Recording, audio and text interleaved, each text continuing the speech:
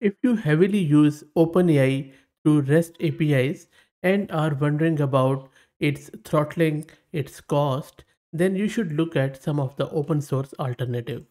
Local AI is such an OpenAI alternative which is open source and free. LocalAI acts as a drop-in replacement REST API that's compatible with OpenAI API specification for local inferencing. So if you have already built your application based on OpenAI's API specification, then the good thing is that you don't have to change your application much and you can use this local AI as a drop-in replacement. It enables you to run large language models, generate images, audio, and not only locally or on-prem with consumer-grade hardware, supporting multiple model families and architectures. You can run it on CPU, GPU of different kinds. You are not confined to NVIDIA. You can run it on AMD's GPUs, Intel GPUs, and even few of the others. Local AI is available as a container image and binary. So if you want to run it on your server, you would need Docker. It is also compatible with various container engines like Docker, as I already mentioned, but it is also compatible with Podman and Kubernetes. So you can run it as a deployment in your Kubernetes cluster so that you will have a lot of Kubernetes benefits. Container images are also published on key.io and also on Docker Hub. You can also go to this GitHub page of this local AI and download the binaries. I will drop the link to this GitHub repo in video's description. Now let's start and see how it works. You can use it on Mac, Windows and Linux, and make sure that you already have Docker installed on your local system. And it will be good idea to also install uh, this on the Podman on your system because you might need it later on. So let me first check if I have Docker installed. So let me first log into my system and then I'll show you. So for the purpose of this demo, I am using Ubuntu 22.04 as you can see, and I have one NVIDIA GPU of around 20 GB VRAM, but you can run it on CPU or any other GPU, doesn't matter. And my memory is around 32 GB. Let me clear my screen. Let's see, I have Docker installed. I think I do. Yep, so Docker is installed. If you don't have it, I would highly suggest you install it. That is how it works here. Now let's try to also install Podman. I'm just using apt-get here in order to get installed. It's gonna take too long. Let's wait for it to finish. Almost there. That is done. So you can see that we have now Docker installed and we have Podman installed. Now, as I mentioned that this runs as a Docker images, so you would need to have Docker installed, which we already have done. And the beauty of local AI is that it comes with all-in-one images or AIO images.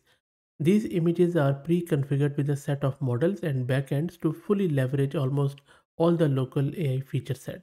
So you don't have to install a lot of pip packages and you don't have to download weight separately. All the configuration you don't have to worry about. They just provide you the images and you download them, and I will shortly show you how. And as I mentioned earlier, these images are available for both CPU and GPU environment and they don't require any configuration, which is really good. Now, the way you run it is simple Docker command. But before that, as I mentioned earlier, you can run it on CPU and different GPUs. If you have a GPU, you first need to make sure you know your CUDA version because for CUDA 11, the command is different. And for CUDA 12, it is different. So first check your CUDA version by doing nvcc-version. So you can see that my CUDA version is 12. So I would need the 12 command. And in order to run uh, my Docker version with this one, let me uh, give you the command. So as you can see here in this one, I'm just simply running the Docker command with I'm mapping the ports, I'm specifying GPUs all, and because my CUDA version is 12, so I am specifying the CUDA. And as a test model, I am using Phi model. Phi 2 is a transformer with 2.7 billion parameter. and it was trained using the same data source as Pi 1.5, and this model is from Microsoft. Very performant, very compact, a very fine model. Okay, so now let me press enter here. So first time, because it's not present on my system, so it is loading the image. So let's wait for it to load. So it is loading everything related to this Phi model, so don't have to worry about it. So let's wait for it to finish. Shouldn't take too long.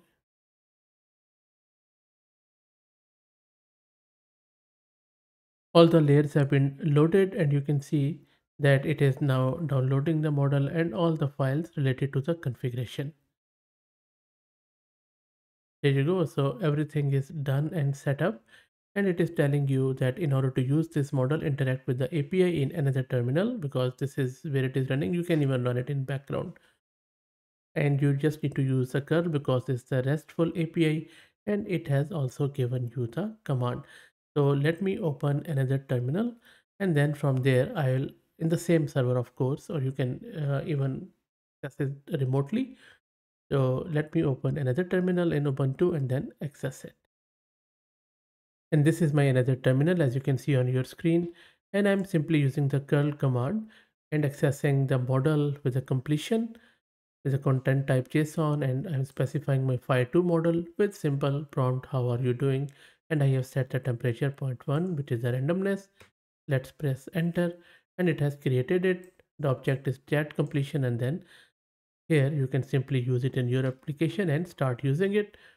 If I go back to my previous one, you will see some of the logging.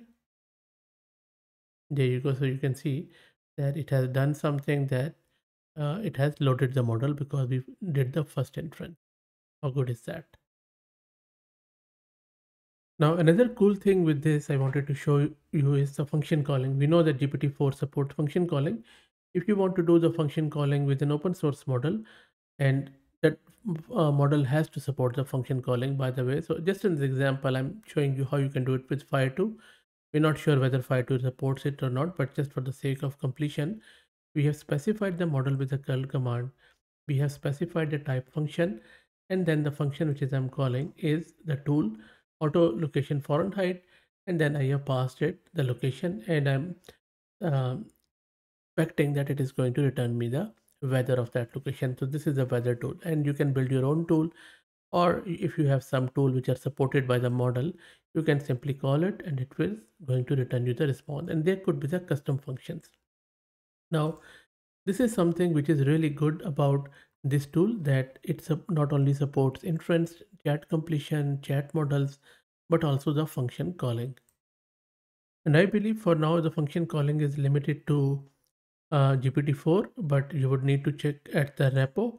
Plus, there are lot of other things which it does. It's not confined to that text generation. You can do text to audio, audio to text, image generation with stable diffusion, and even embeddings generation. So a lot of good stuff happening with this project. It already has received a lot of stars on the GitHub because it is I think more than 18,000 now, which is quite good. So pretty good project, I should say. Pretty easy to run to for local inference, and of course, if you are building OpenAI specification application, then this is a good option. That's it guys. I will drop the link to this GitHub repo in video's description. Let me know what do you think. If you like the content, please consider subscribing to the channel. And if you're already subscribed, then please share it among your network as it helps a lot. Thanks for watching.